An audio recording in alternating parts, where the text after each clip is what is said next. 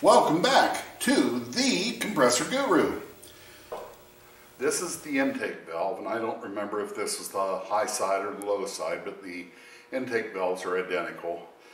I'm guessing this is the high side because it's got a little more carbon on it. We didn't tear it down in the teardown video, but we're going to tear it down now because we are going to change the valve disc and the valve springs. But I want to show you how this comes apart. Very easy. There's 4 notches in the bottom. Set your vise so it catches. You put a pipe wrench, a screwdriver, anything straight, just put through the hole, and there's a little 1/4-inch two-sided dowel that holds the top and the bottom half together here. And this is the valve disc. That's part number 1846, I think. And it's in beautiful condition. And so is the valve face. And there's the spring. I don't know if we got the old type. This is the old style spring. I don't know if we got the old style or the new style to replace it. But it's that simple to tear your intake valve apart. Show you just real quick what we're looking for on the tear down and evaluation on this. And you might want to move in on this valve. And I don't have a bad valve here because I recently had a scrap day. If I had a bad valve here, I could show you, but see that inner circle and that outer circle? If there's any dings in that or badly worn parts, that won't seat. What you have a metal on metal seat, and it has to be really good or it's going to let air by and the compressor's not going to pump. And does it look good? Yeah, it looks very good. Thought so. A little discoloration, but I know for a fact all these valves were holding air because when I was washing them, they were holding the fuel. That's a check.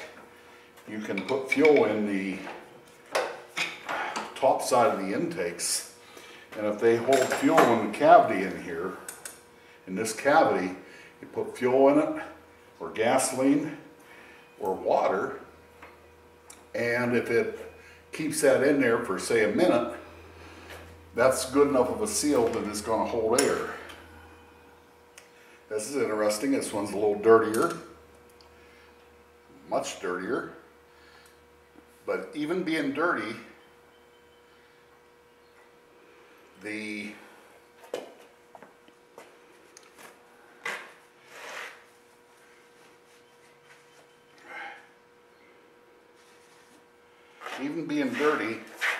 valve surface where the valve plate, the valve disc itself runs, is in very nice shape.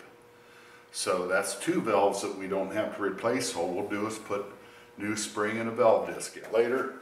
Now your intake valves give you just a little bit more trouble because this is smooth all the way around, and you can't just put it in a vise and crank it down.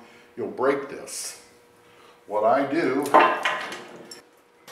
these are a 5/16 bolt, and they'll fit in that bottom cavity very nicely. So put one in one side, one in the other. Put the 2 bolts in your vise. Tighten your vise up.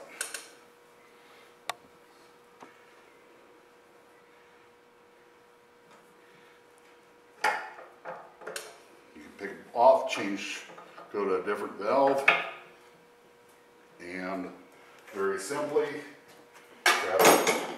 grab yourself a 5/8 wrench. On the bigger valves for the 350 up through the 5120s, it takes a 3/4 wrench on the top. And this is carboned up pretty good because this bolt should turn the whole way through. But for now, I have a little more cleanup to do. But for now, we're just inspecting.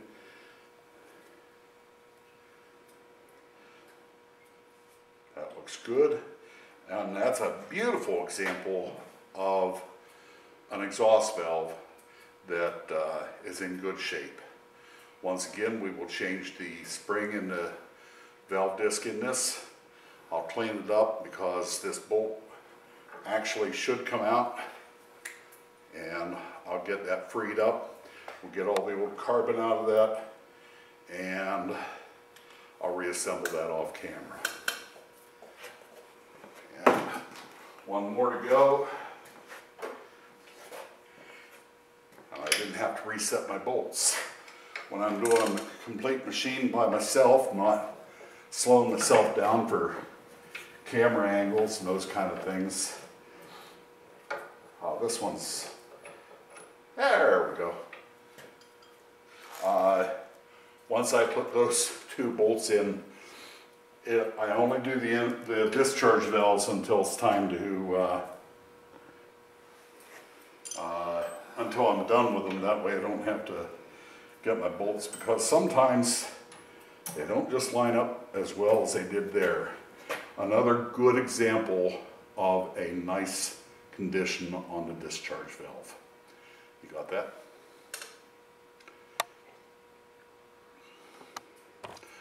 Okay, I will clean these up. If you have a chip, if you have a pit mark from rust, if you have any damage to those inner and outer circles, you're buying a valve. And unfortunately, valves are pretty pricey. In other episodes, we've been doing different sections of this 325 rebuild. Right now, we're going to put some valves together. We tore them apart a little while ago, and since then I've cleaned them up off camera, and we're going to show you how easy these are to go back together, especially the discharge or exhaust valves. This is the valve. It is cleaned up, believe it or not. It was a very carbon mess before. These are the new style springs, which I do like much better than those ones we pulled out. I don't have one here to show you the difference, but this is the new style spring. This is actually setting upside down right now, and it's as simple as setting the valve spring there, setting the disc on top, put it down, squeeze it together. Did you hear that little click? There's an elevated edge right there. Where? Right there. There's an elevated edge right there. Those two concentric circles are slightly above the rest of it. And if you look at this, there's 4 little legs protruding out from an airspace right here. So when you put it on here, you heard it click. That's where it's supposed to be. Just hang on to it tight. Put your bolt in. Put your bolt in. And I could do this for the other camera, but so 5/8 wrench. Tighten it up. Now before we go back to the vise for our final tightening, we're going to set it in this bucket, and Val, this is going to be all about you. We're going to set it in this bucket. You're going to have to look down in there. And this is not green tea. This is not booze. This is gasoline. We're going to take, and if that stays in there for 10-15 seconds, that's a good valve. If it wasn't a good valve, it would have ran out just like that. That valve is ready to be tightened up. And that's the simple test. A nice thin light fluid. And this is the way the check valve works. Your valves in the compressor are nothing but check valves.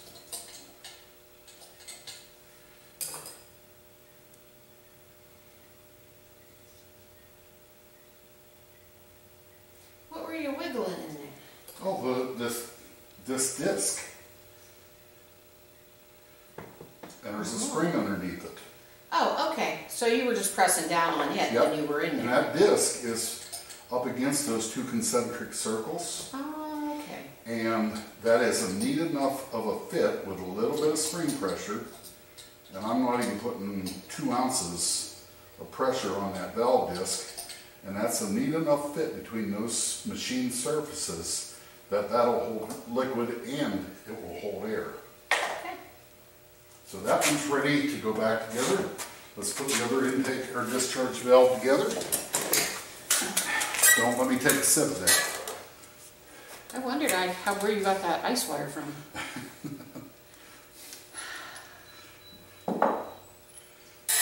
Okay, very simple.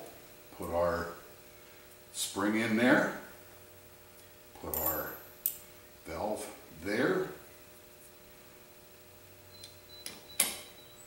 Squeeze it together, and I'll do it this way for that camera this time.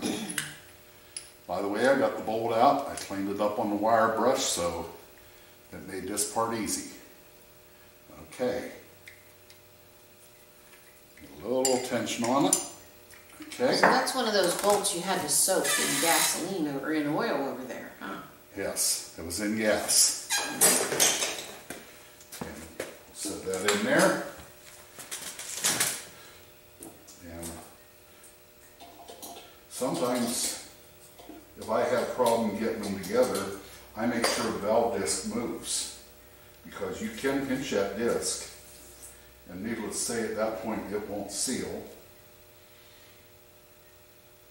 But you can pinch that disc if you let it get out of place, which is much more common on the intake side. This is the discharge side. I think this looks good. Yes, it does. That's another one ready to go. We're flying. We're flying. Okay, let's do the intakes, or suction valves. Now this side does not go as well. Now, Don't jinx yourself. I'm not jinxing myself. This is going to be easy. It's all easy. So, this is the side the spring goes in. This is upside down. The valve actually goes like that. It's upside down. And that will match up to those two concentric circles on there. And this won't be quite as easy. By the way, this is brand new. It doesn't matter. There's no upside or downside.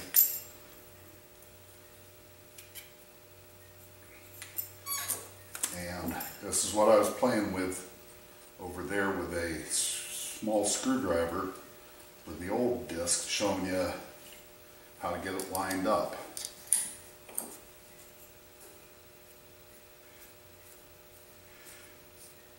And if there's somebody else out there that has an easy way of doing this, put it in the comments.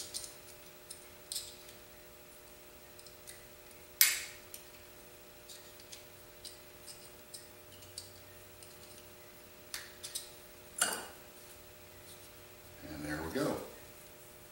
Well, that wasn't bad. Oh. Now,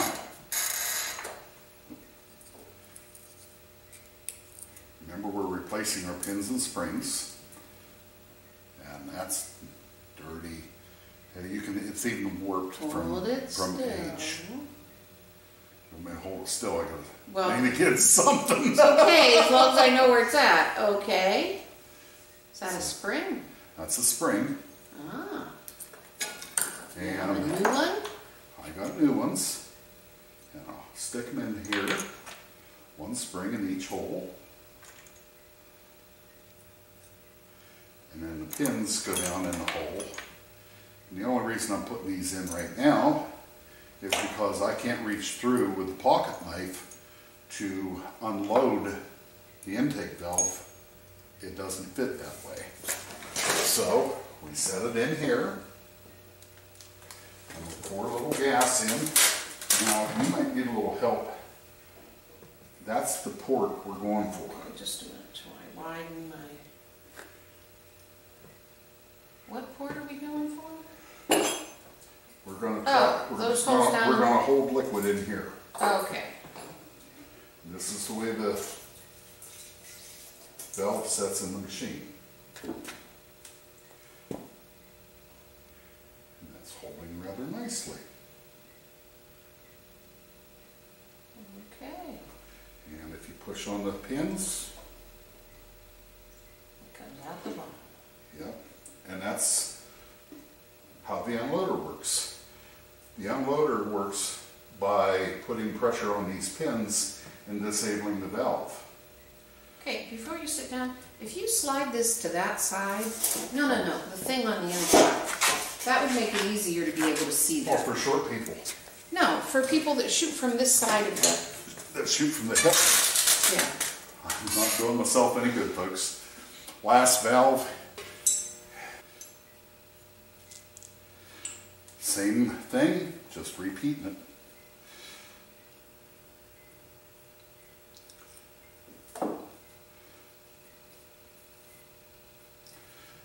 Okay, we put the spring in, we put the disc in, and put them together.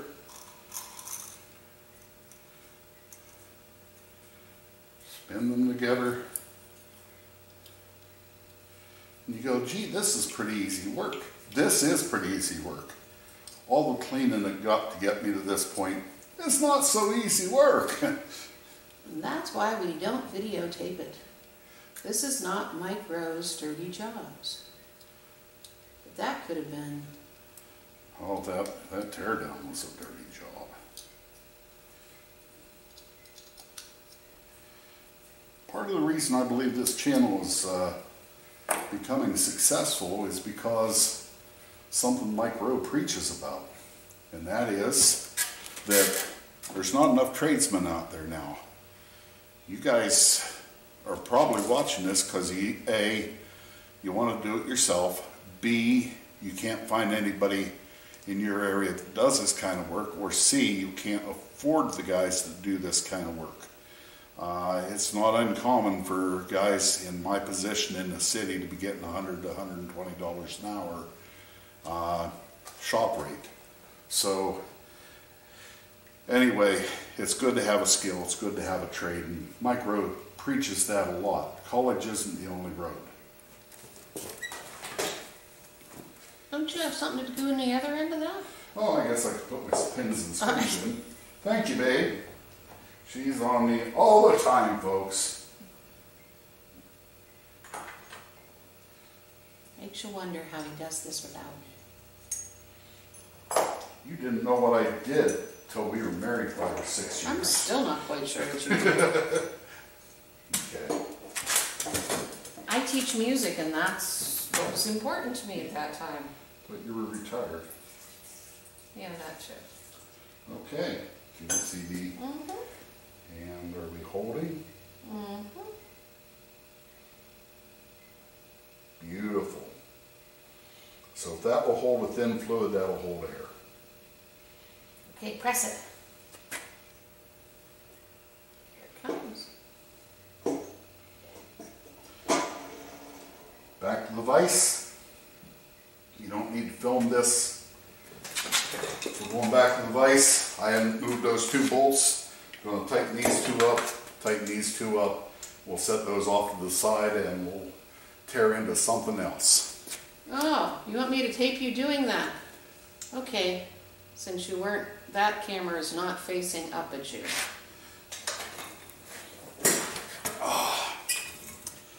So we're going back to the vise now.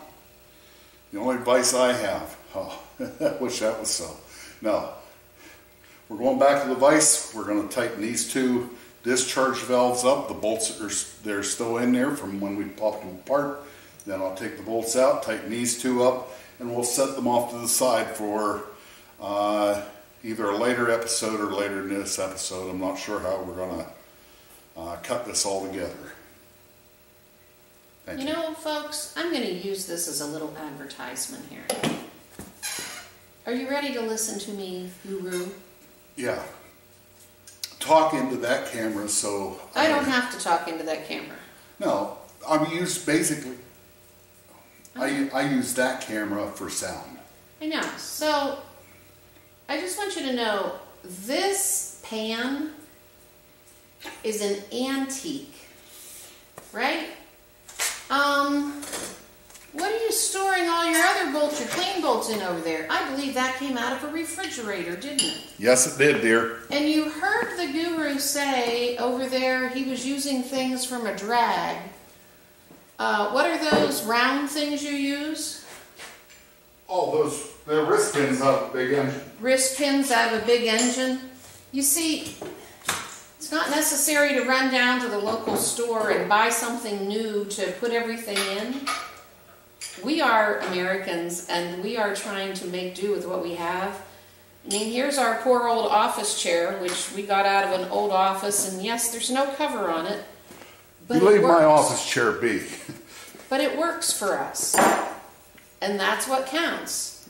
He already talked about his cherry picker over here, and how they made the cherry picker. And over there is his press, What you do with your and how they put it together. You see,